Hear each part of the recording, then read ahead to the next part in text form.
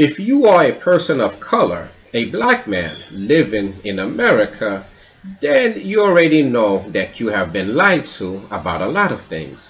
What you probably don't know is that you have been sorely lied to about almost everything. Everything that you hear and that you read about yourself, about your history, you need to question because it is probably not true. Why? Well, location, location, location. It's one of the oldest tricks in the book.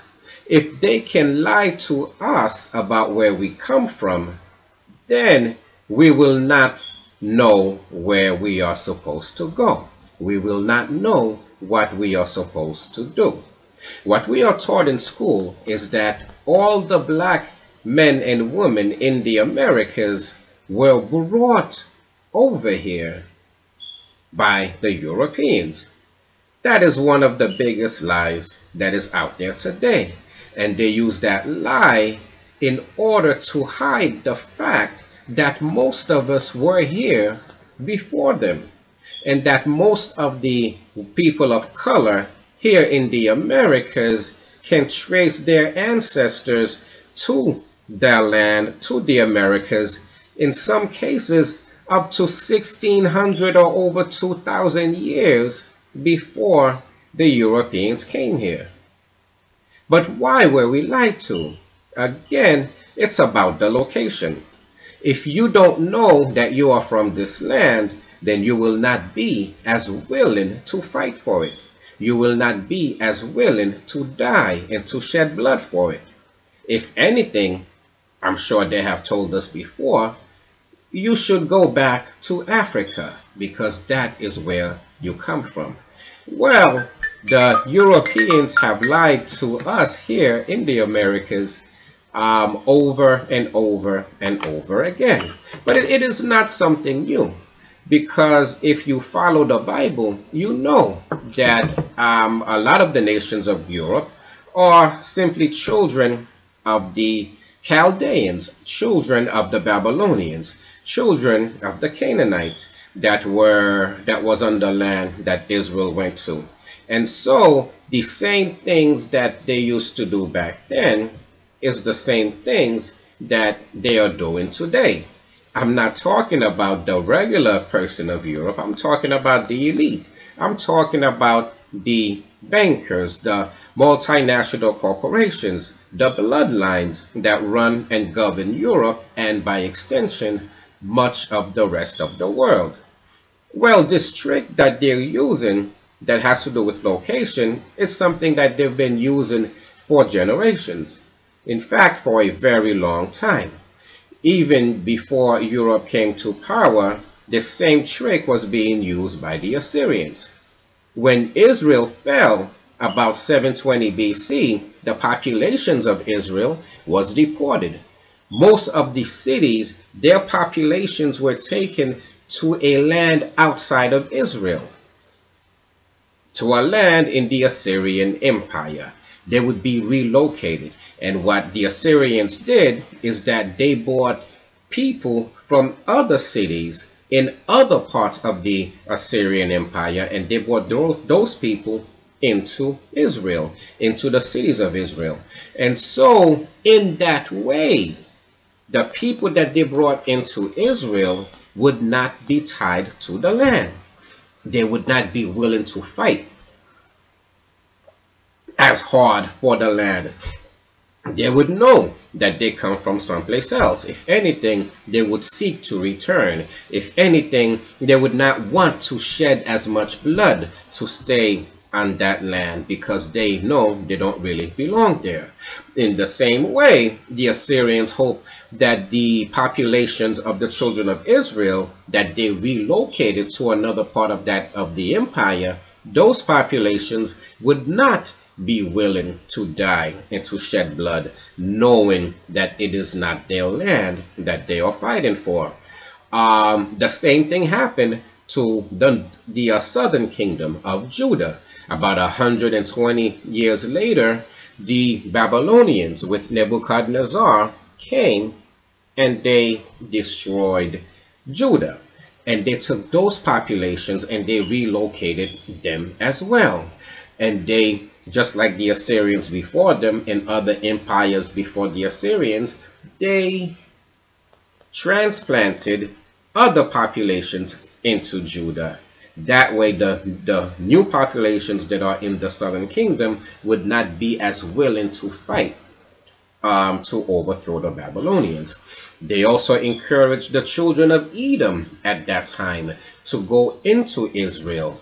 And that's why we find there's a lot of corruption today in the way we have come to accept things, because a lot of those people, a lot of the children of Edom that went into Jerusalem had an effect in the way we see the name of our Father today. They're the ones who eventually made it almost illegal to say the name of our Father.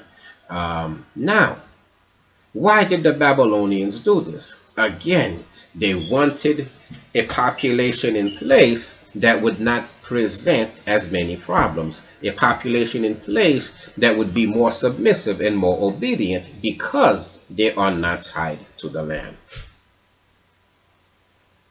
The same trick is being used by the children of the Babylonians today, by the Neo-Babylonians, by the European empires. The same trick is used today.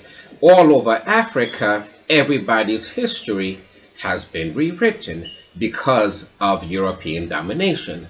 Likewise, in the America, our history has been rewritten. We are told that we do not have any ties to the land. We are told that all of us came from Africa, but that is a lie. At least they are not the ones to have brought us over. We came, in some cases, 1600 years or more, up to 2100 years before Columbus. We came and settled the Americas. And so when the Europeans came all over North and South America, they found people of all color, but primarily they found people of color. And they found a lot of black men and they found a lot of brown men, men who today they want to call Native Americans. But what they have done is they have cleverly stereotyped one particular look that the Native Americans have, to say that if you don't look this way, you are not a Native American. Again, that's a lie. And the reason that we are taught that in our schools, generation after generation after generation, is so that we will not feel any ties to the land, so that we will not know that we were born in America for generations and generations and generations before the Europeans came. That way we will not be willing to fight for the land. We will not be willing to call unto our king, the king of Israel, to deliver the land to us. We will not be willing to ask our Father for help in taking back our land. If anything, we should go back to Africa. Well, we know that there was a slave trade. We know that a lot of Africans were brought over by the Europeans into the Americas. But the truth is, the vast, vast majority of us, most of our bloodline was here before the Europeans came. Our history was rewritten. All of the early slaves were Native Americans. They were people my complexion, people darker, people lighter, and they were enslaved by Europe.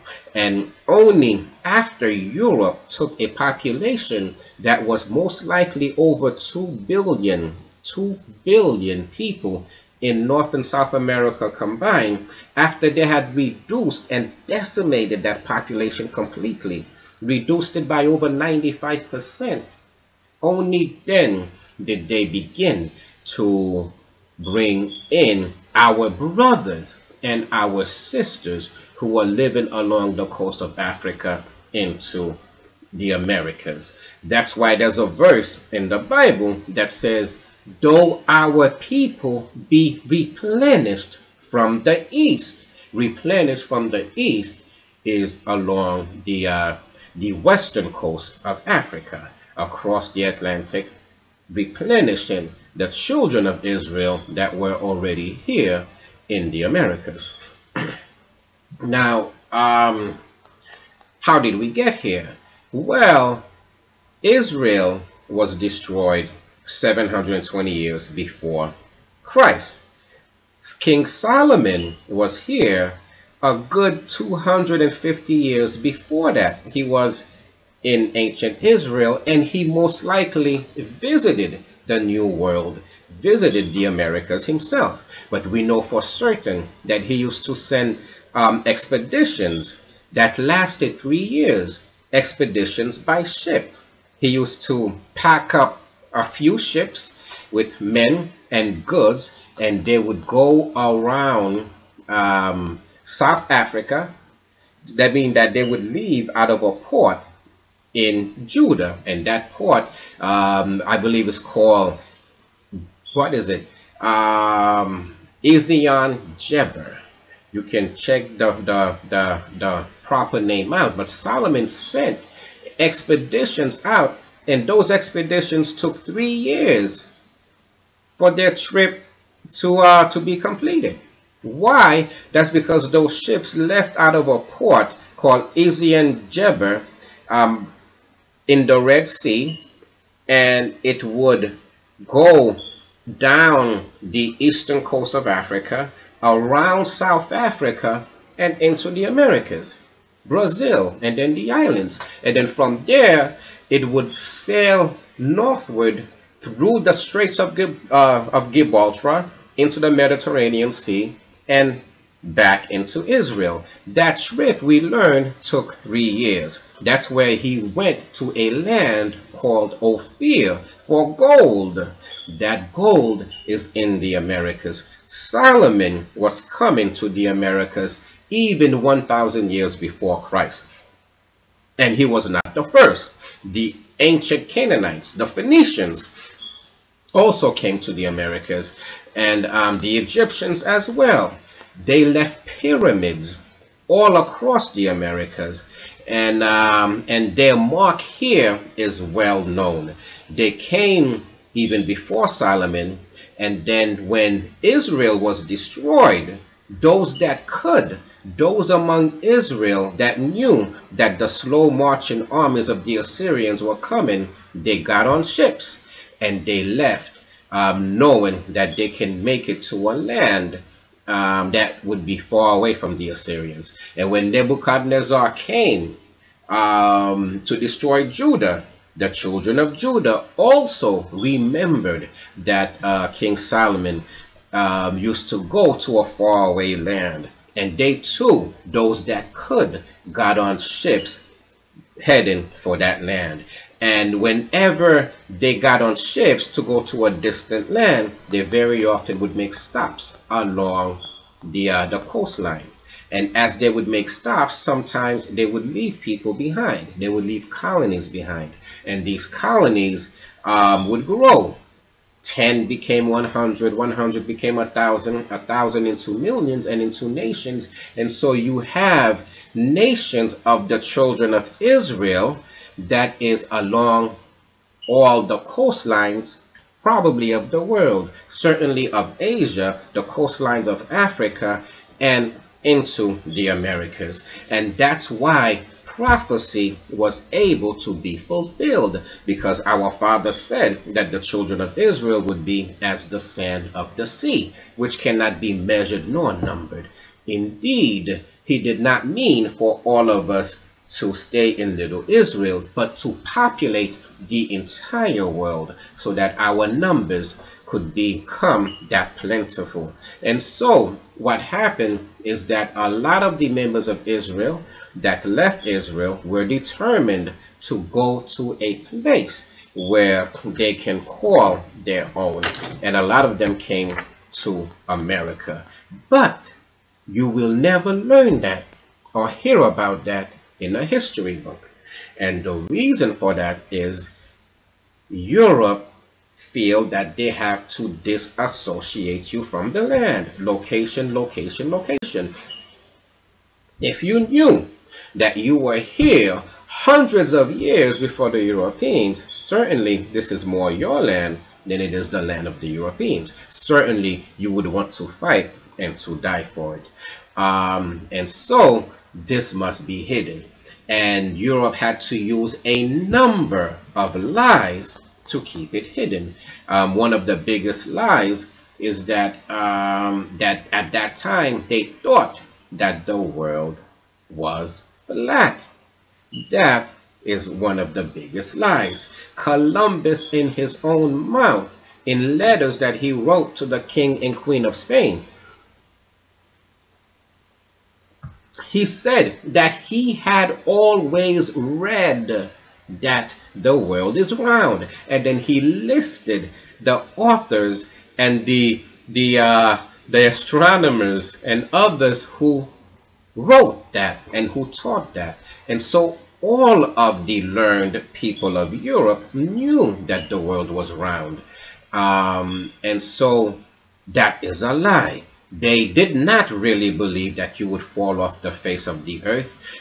They were not trying to get to, as some of them claim, to the Genghis Khan Empire, the Mongols, by heading in that direction. They knew that they were coming to a place, the Americas, that had neither bars nor gates. They knew that they were coming to unwalled villages, and they knew that these people have a lot of gold, but they have no iron, no gunpowder, no means of defending themselves from the nations of Europe that had cannons and swords and had all this heavy artillery and equipment that the Americas did not participate in.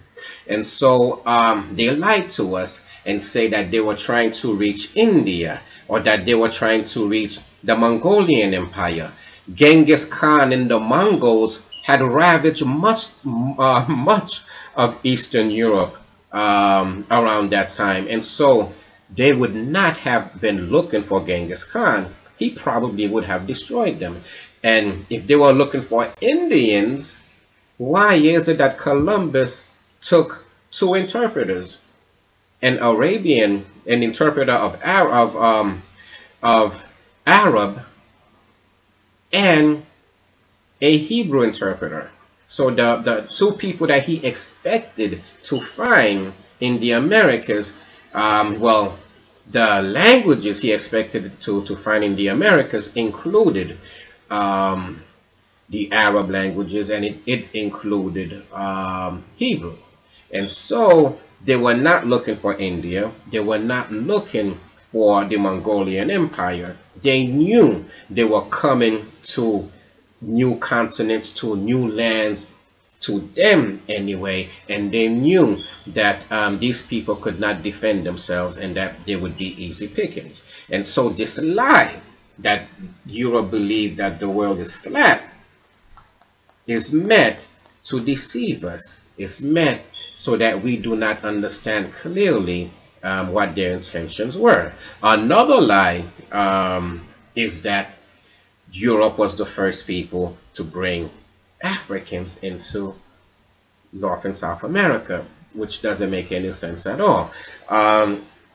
If you look at the globe or any map, you see that Africa is separated from the Americas by the Atlantic Ocean. And if Columbus got lost while he was trying to go under South Africa and he got blown into the Americas, why wouldn't other ships leaving the western coast of Africa, why wouldn't they be blown into the Americas as well?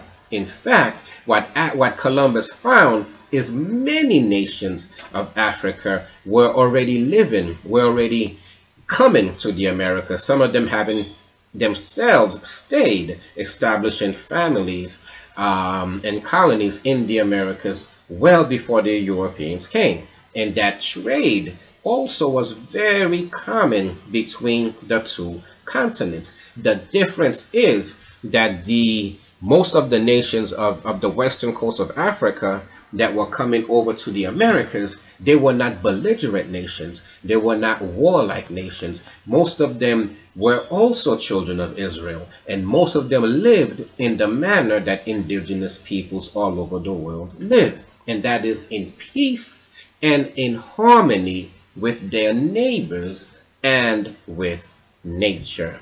And so when they were coming to the Americas, they did not come to pillage, they did not come to destroy, they did not come to spoil.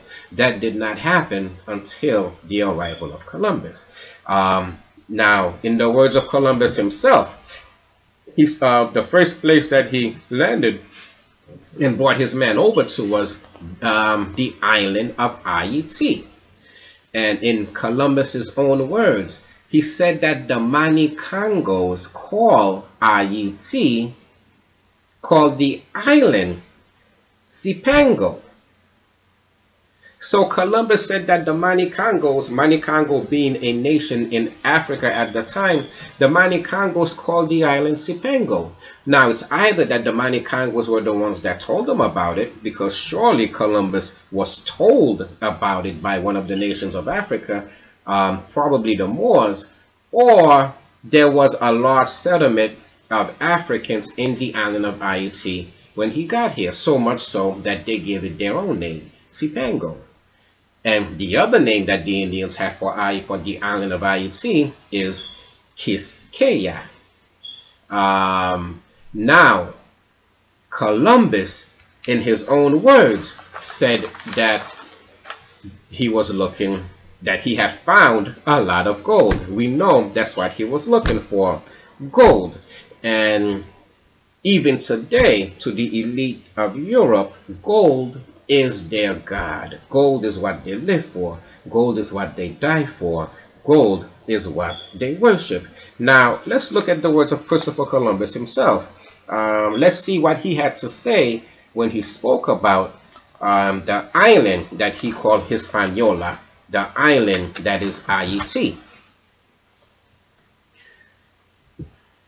This is what Columbus wrote to the King and Queen of Spain. Gold is the most precious of all commodities. Columbus lays everything out very clearly. Again, he wrote that gold is the most precious of all commodities. Solomon bought all of it, gold, precious stones, and silver, but your majesties need only to send to seek them, to have them at your pleasure. So Columbus wrote, and he said that Solomon had to trade for the gold. He had to pay for the gold. But all that the king and queen of Spain had to do was but send for them. Why? Because his intention is to take them by force. His intention is to force the Native Americans, our fathers, to die in the gold mines for the gold so that he can send it back to Europe. And he already knew that we had no way of defending ourselves. I continue. David, in his will, left 3,000 quintals of Indian gold to Solomon to assist in building the temple. And according to Josephus, it came from these lands. So Columbus not only found a lot of gold. This is the land of Ophir. The Bible says the gold is good. This is also the land of Havilah. Columbus said that these are the lands that Solomon got his gold from. Columbus said that the temple that David built, he added that gold to, he used that gold to make the temple pretty. Columbus continues, Jerusalem and Mount Zion are to be rebuilt by the hands of Christians, as God has declared by the mouth of his prophet in the 14th Psalm. The Abbe Joachim said that he who should do this was to come from Spain. Columbus thought that that was himself. Now, Columbus believed that Haiti is the site of Mount Zion, that Haiti is the site of Jerusalem. Let me continue. This is what he had to say about Haiti. He wrote, in Hispaniola, there are mountains of very great size and beauty. The rivers surpass anything that would be believed by one who had not seen it.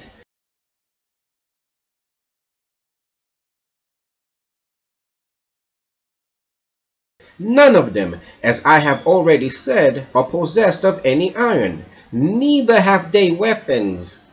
They are very simple and honest and exceedingly liberal with all they have, none of them refusing anything he may possess when he is asked for it, but, on the contrary, inviting us to ask them.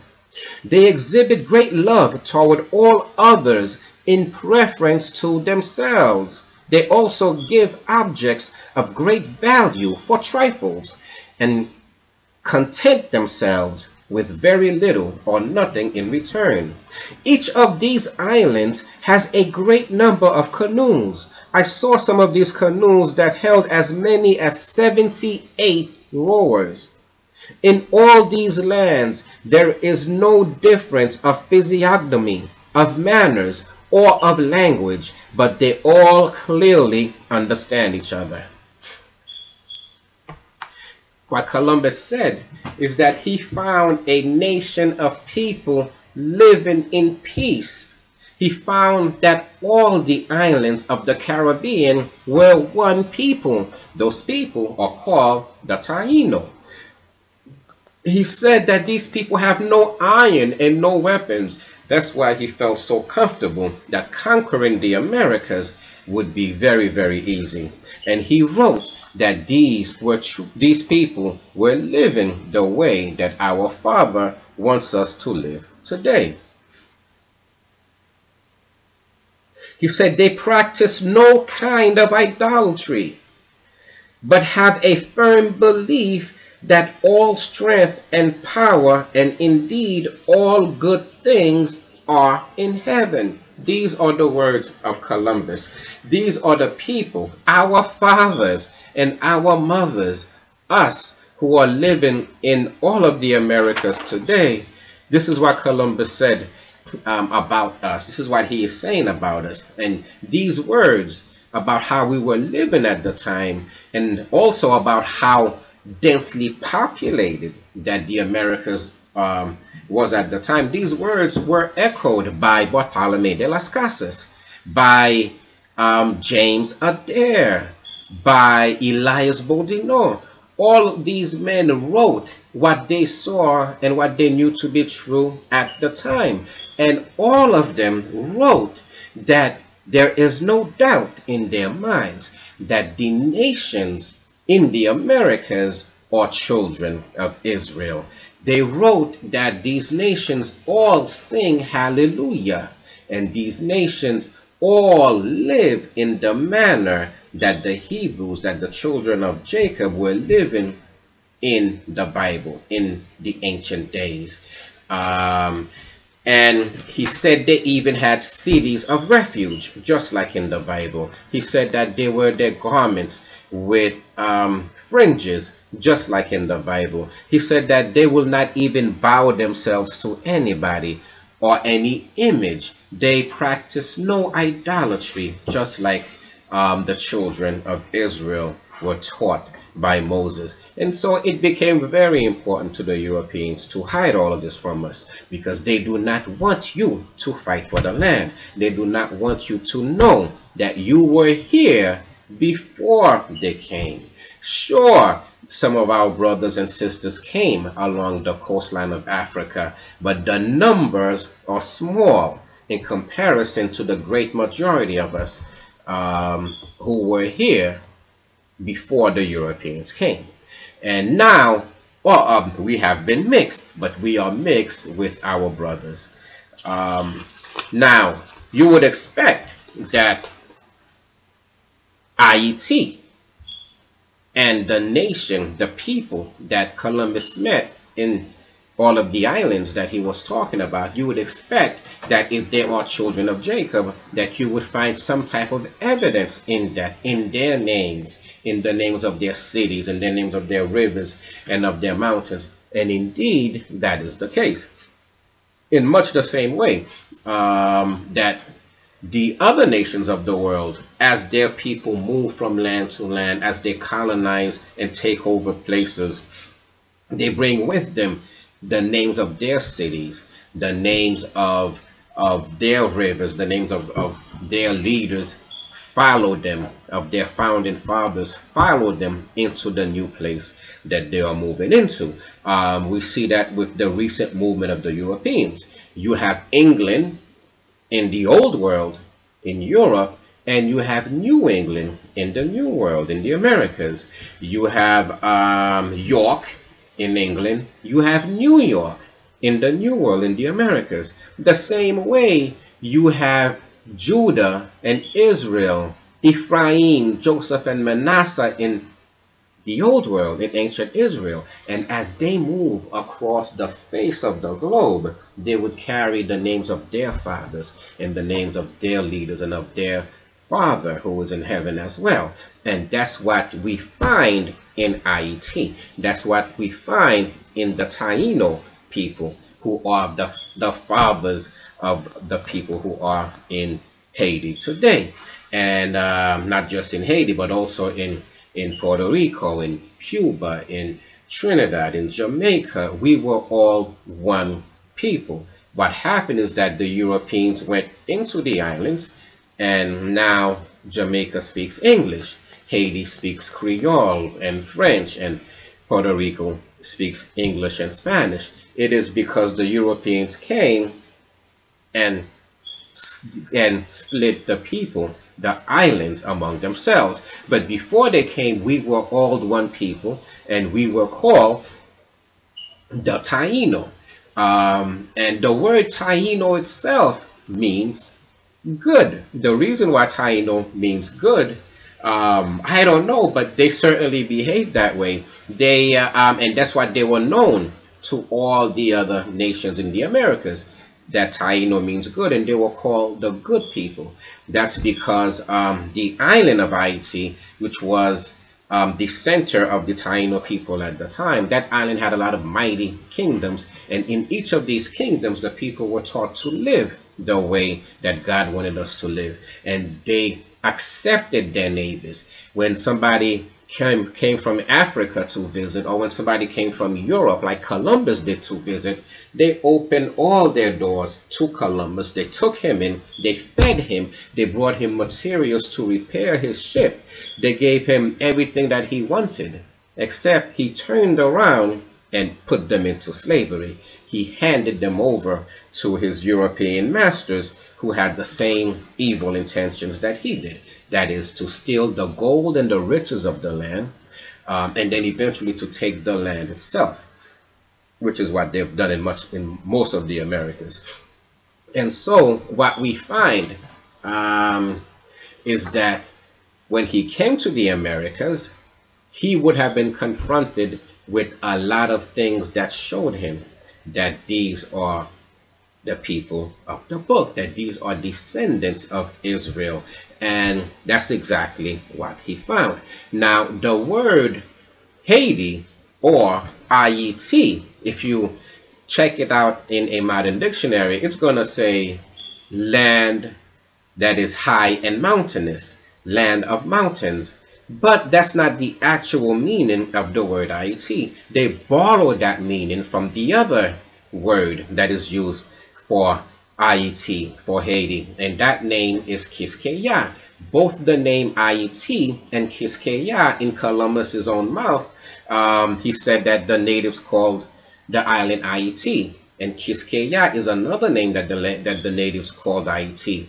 In the Taino language, if you look at Taino dictionaries, you can have an idea of what Quisqueya means. Now, the word kiss, K-I-S, in Taino means high. The word K is used for land, it's used for earth, and it's used for mountains. So Kiske means the high land or the high mountains. Now, the Europeans would never tell us this, but Yah means father. Yah means God. And we learned that in Psalm 68, verse 4, where we learn that Yah means father. And in verse 5, verse 5 tells us that Yah means father. We learned that Yah is the name of our Creator in Psalm 68, verse 4. And verse 5 tells us that he means father. And so Yah is part of the name of IET, as you would expect. If IET is indeed a child of Israel, a child of Judah, as we have come to find out, then you would expect that its name would reflect that. And indeed, the name Kiskeya means, in the Taino language, the high lands of Yah, of our Father, of our Creator. Now, the word IET itself, we say Haiti today, but that's that's because the word has been anglicized. That's an English way of saying it. They add the H, just like Armageddon and Harmageddon. In English, they add the H sometimes. But the proper word is not IET, as they have us write it today, A-Y-I-T-I. It is I-E-T. It is A-H-I-T-I. So the very word IET itself, we find, is a Hebrew word. In Hebrew, words are constructed in parts. Every syllable sometimes is a different component of the word. And if you put all of these parts together, you will have one word, and you will know what the word means by knowing what the parts of the word mean. For example, in ancient Hebrew, Judah means praise God. The AH is the part of Judah that stands for God, and the praise would come from the YUD or the JUD. Well, in IET, it is constructed, that word is constructed the same way. I for our Father, Yah, and ET, which means with me. IET is a Hebrew word that means God is with me, or our Father is with me. But Kiske Yah is not the only Taino word that we know of today, that we can relate to today. In fact, if you look at a Taino dictionary, you can relate a lot of Taino words to the Hebrew language and to the language that is spoken by the people of IET today, by the Haitians. Creole is mostly composed of the Taino language. It is not composed by a combination of French and African as they want us to believe. It is primarily Taino and with an overlay of French. So it is combined primarily with French. It is a combination of French and the original Taino language, which was our language before the arrival of the Europeans. Now, let's look at some words that that are either found in ancient Hebrew, that is in the Taino dictionary, or words that the people of Haiti use today. Abija is a river in Santo Domingo. Abija is found in the Bible. Abia. A-B means father. Yah means father, the creator. A-B is father in the general sense. Just like in the word Abraham, Abraham, which was his name before, meant father is exalted. The A-B meant father. And so we see Abia, meaning river, in Santo Domingo. Another word is Anaki. Anaki, for those of us who look deep into the Bible, we know that Anak is one of the high priests, and his father was Abba. These were high priests to men like Nimrod, some of the most evil priests that the world has ever seen. Well, the word Anaki is in the Taino dictionary, and in Taino it means enemy. Indeed, to Israel, these people were certainly our enemy. the Anundi Anaki, the children of Anak. Now, Ana in Taino means flower.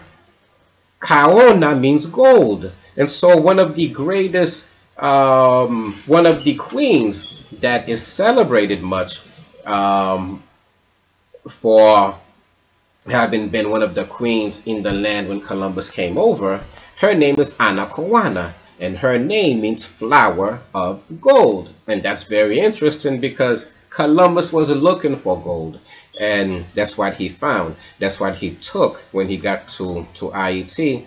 And one of our leaders was named Anacawana, flower of gold. Now, in Taino, B-A, Ba, means earth or dwelling.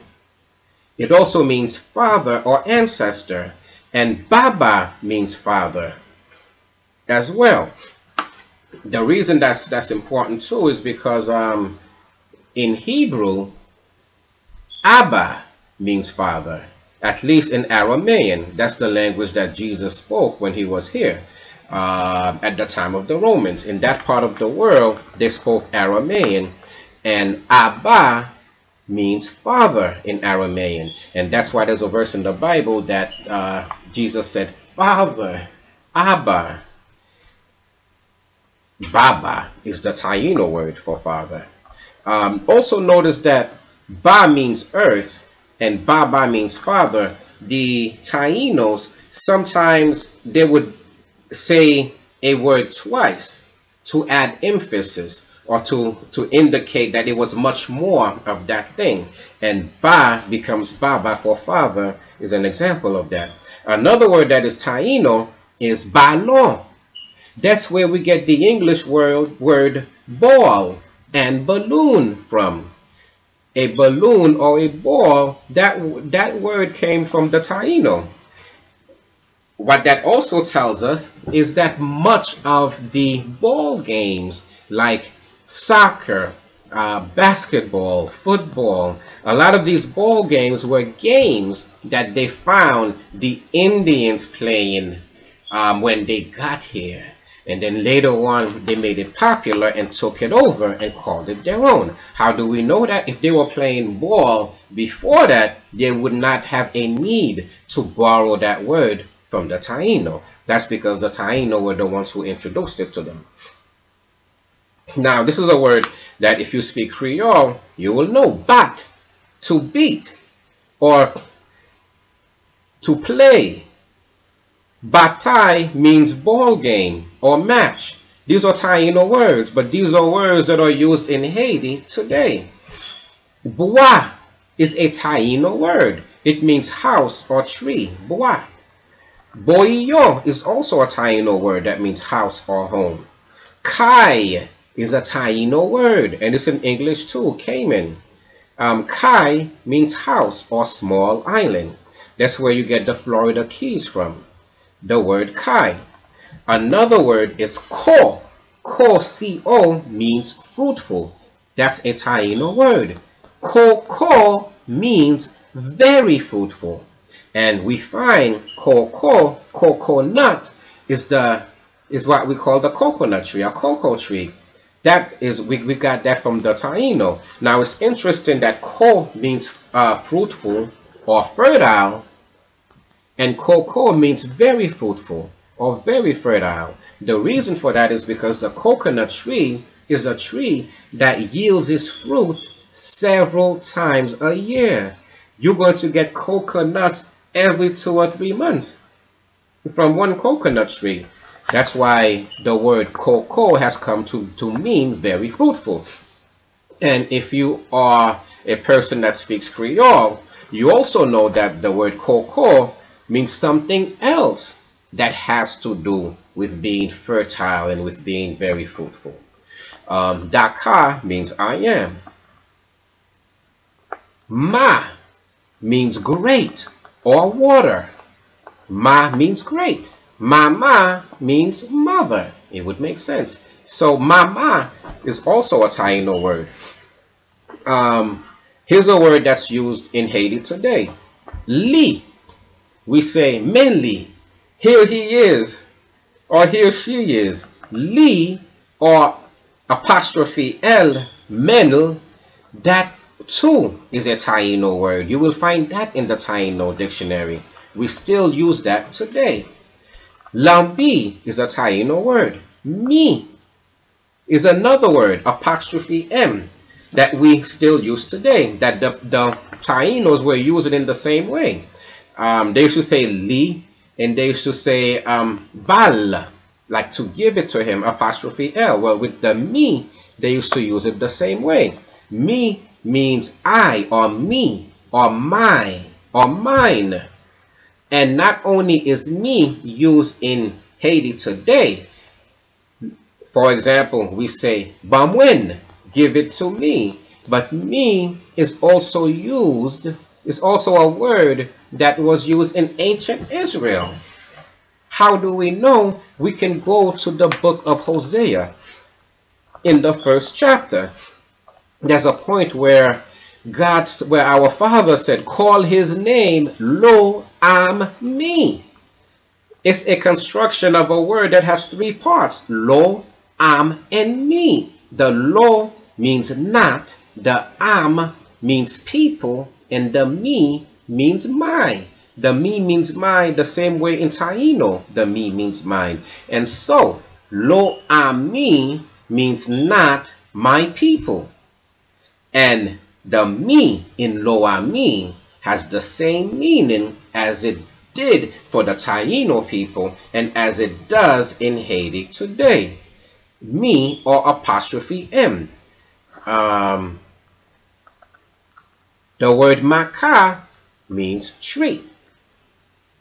Makak means stick, right? And makana in Taino means wooden club. Makana, makak. Ni in Taino means it. We still use that word in Haiti today. Meni, here it is. Taino, we know, means good or noble. Ni Taino means noble man in the Taino language. Opia is also a Taino word that is used all over the islands today. Opia means spirit in Taino. Kiskeya, we spoke about already. Kis means high land or high earth, and Ya means father. So Kiskeya means high land of the father or high mountain of the father. Tekeya means teacher. Now, also, it's very important to note that the word Ya is also in the Taino dictionary. And Ya means beginning or first cause. And the Taino used to call our father Yaya, Ya or Yaya. And that means the Most High. And so, if Ya means beginning or first cause, and Yaya means the Most High in the Taino dictionary, then Kiskeya certainly does mean the high land of our Father. And there's many, many more words that we will find in the Taino that has their counterpart in ancient Israel or in the people of Haiti today. But that's not all. If Columbus, when Columbus got here, he knew what he had found. He knew that he had found New Jerusalem. He knew that he had found the branch of Judah, the place where the new paradise, where the new earth and the new heaven was to take place at. He knew that it would be in the islands, and he knew that it would be in IUT. But it's not just the words. We would also expect to find clues when we look around Haiti. And in fact, we do see a lot of clues. A lot of cities have names that we also find in the Bible. For example, Jérémie, which is Jeremiah. And it is Jeremy in the French Bible. There's a city in Haiti named Jeremy. There's a city in Haiti named Port of Peace. Who else was called the Prince? Who else was called Prince? The Messiah. He is called the Prince. And we have a city called the Port of the Prince, the Port of the Messiah. We have a city called Port of Peace, a city called Port of Salvation. In addition, we have cities named Benjamin. We have a city named Canaan, also in Haiti. And we have a city named Jerusalem. That's right, we have a city named Jerusalem in Haiti. And if Haiti is indeed a child of Judah, then that is something that you might expect. That's not something that should be unusual at all. Now, what do you think we have next to the city named Jerusalem? There's a mountain that this city is next to. And that mountain in the Creole is called Mont Sinai. Sinai being spelled Sinai. Mon means mountain. That mountain is Mount Sinai. We have a mountain in Haiti named Mount Sinai. Even though there is not a mountain in Israel today named Mount Sinai, there is no mountain that we can go to or find on the map that says that this mountain is Mount Sinai. No such label exists, and they have been looking for it for years. Yet in Haiti, we have a mountain named Mount Sinai. And that mountain was not recently named either. It was named Mount Sinai well before the Europeans came in. How do I know? Well, it so happens that I went to Mount Sinai and I spoke to a lot of the natives who live there today. And some of them are people much older than myself. And they all assure me that it has been called Mount Sinai for generations, from the time that the oldest person in the town was very small. He knew that it was called Mount Sinai, and his parents called it that, and their parents called it that. And if you Google it on Google Map, Morne, Sinai, you will find Mount Sinai right there in Haiti. Next to a city called Jerusalem. But that's not all. We also have a fortress in Haiti. In fact, the largest fortress in the Americas. And that fortress is called the Citadel. The same way that David called his, that the fortress of David is known as the Citadel. In Haiti, we have a fortress called the Citadel.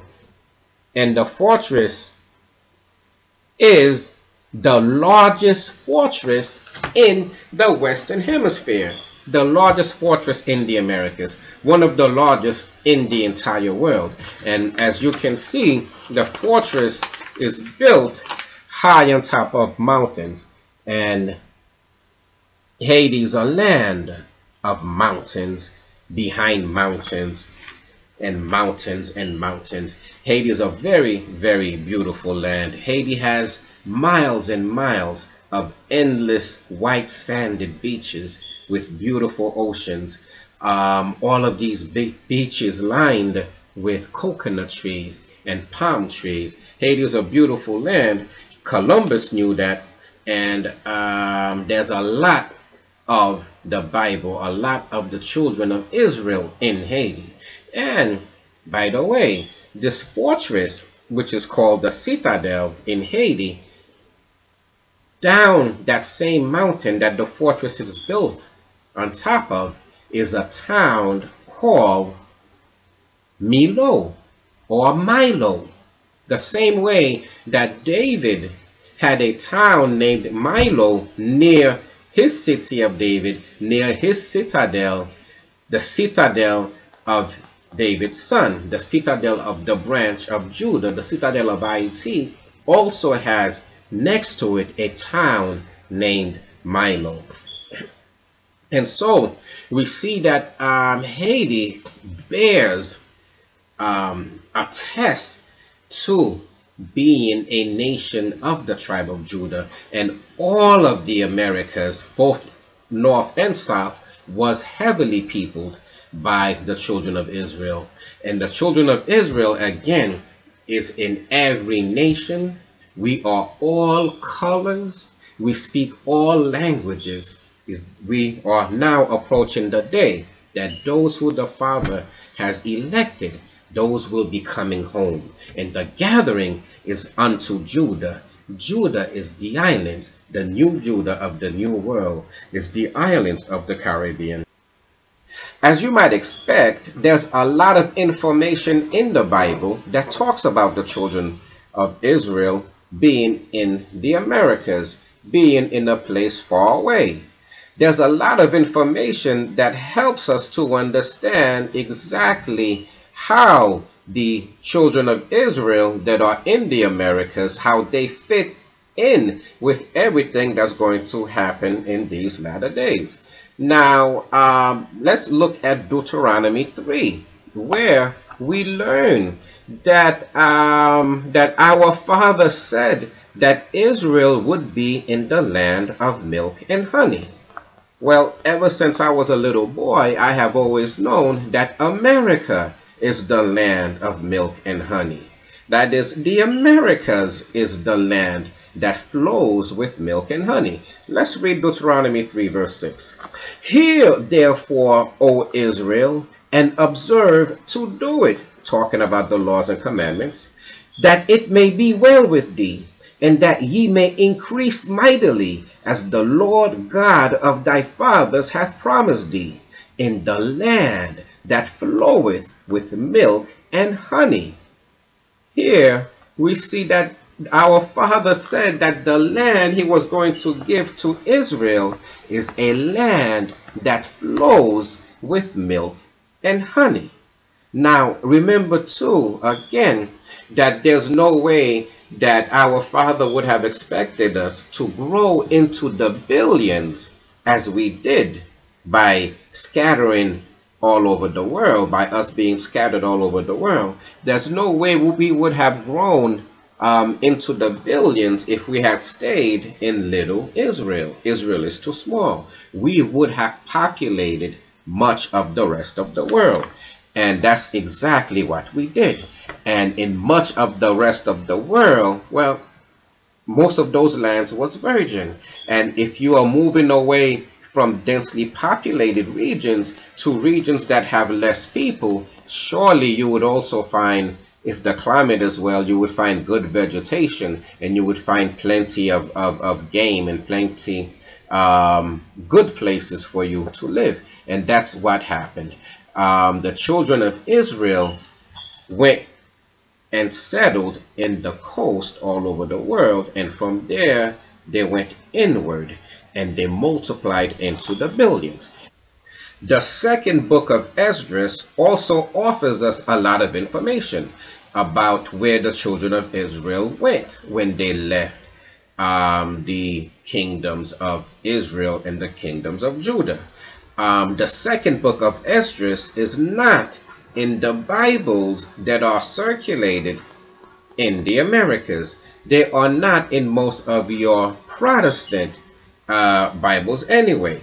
The King James Version of the Bible that we use does not have the second book of Esdras, because one of the goals of this new religion, Protestantism, that came out of Catholicism, was to allow it to mix more easily with the native people of the Americas. Columbus, Adair, Bartolome de las Casas, a lot of the authors who wrote about the Native Americans wrote that we hated idolatry. We only worshiped the one true God. Because of that, they had to change the religion in a way to mask and hide the idolatry that is so obvious in the Catholic religion. They needed to hide it even more. And so they did. And in doing so, they gave us the Protestant religion, and they took out from the Bible those books that they find to be too dangerous. those books that had too much information about who the children of Israel are, at least those who are living in the Americas. And so they gave us a religion and a Bible to match. But if we were to go to the second book of Esdras, the 13th chapter, beginning at verse 32, we read, "And the time shall be when these things shall come to pass, and the signs shall happen which I showed thee before. And then shall my son be declared, whom thou sawest as a man ascending." This is the Father talking, and he is tying this land that is far away that that Esdras is talking about. He is tying it with his son, the Messiah, in verse 35. "But he shall stand upon the top of Mount Zion." He's tying it with Mount Zion as well. Verse 39. "And whereas thou sawest that he gathered another peaceable multitude unto him, those are the 10 tribes which were carried away prisoners out of their own land in the time of Hosea the king, whom Salmanassar the king of Assyria led away captive. And he carried them over the waters, and so came they into another land. But they took counsel among themselves." So we just read that the 10 tribes appeared as a multitude. And in the book of Esdras, we learn that this multitude is the people that were carried away at the time of Hosea, the king of Israel. And when we continue, we see that they took counsel among themselves. They spoke about it. They said that we are going to go to a place far away from the heathen, far away from the other empires of the world that refuse to allow us to practice the laws and the commandments of our Father. And they knew that Israel was destroyed. And later on, the people of Judah knew that Judah too was destroyed for the same sin that Israel was destroyed. And that is idolatry. And that is shedding innocent blood. And that is doing all the things that are evil in the eyes of our Father. That is moving away from his laws and his commandments, which are simple enough. Love and honor your Father, your one and only and true King and Creator, and treat your fellow man as you would treat yourself.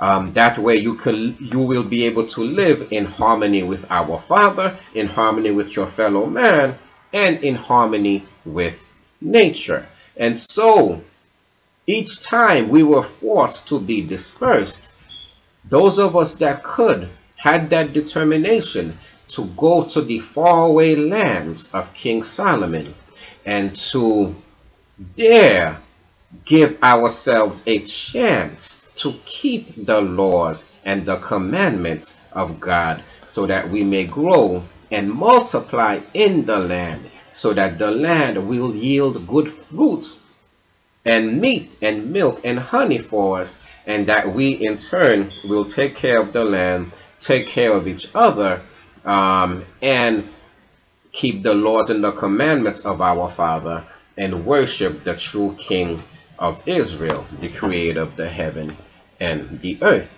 And so that was our intention in going to that land. And in fact, wherever Israel went, all over the face of the globe, wherever we went, whenever we had an opportunity where the other kingdoms was not pressuring us and forcing us to do things that were out of our control, wherever we went, we tried our best to keep the laws and the commandments of our Father. And that's why we were able to grow into the millions, into the billions, into the sands of the sea and the stars of heaven for sheer number. because wherever we went, we tried our best to keep the laws and the commandments of our Father. So, verse 40, those are the 10 tribes which were carried away prisoners out of their own land in the time of Hosea the king, whom Salmanassar, the king of Assyria, led away captive, and he carried them over the waters, and so came they into another land. But they took counsel among themselves that they would leave the multitude of the heathen and go forth into a further country where never mankind dwelt, that they might there keep their statutes which they never kept in their own land. And they entered into Euphrates by the narrow places of the river.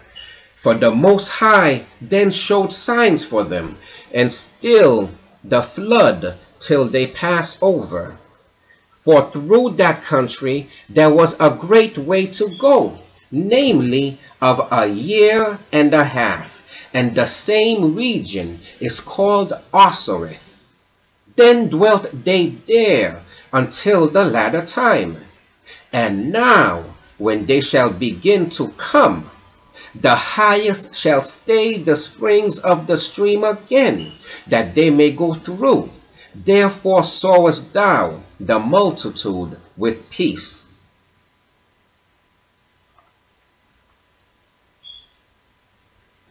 And so we see that that the children of Israel took counsel among themselves to go to a land where never man dwelt before. They wanted to go to a place where they would not be surrounded by many kingdoms, many mighty kingdoms that would destroy them. And so they went to a place that was sparsely populated.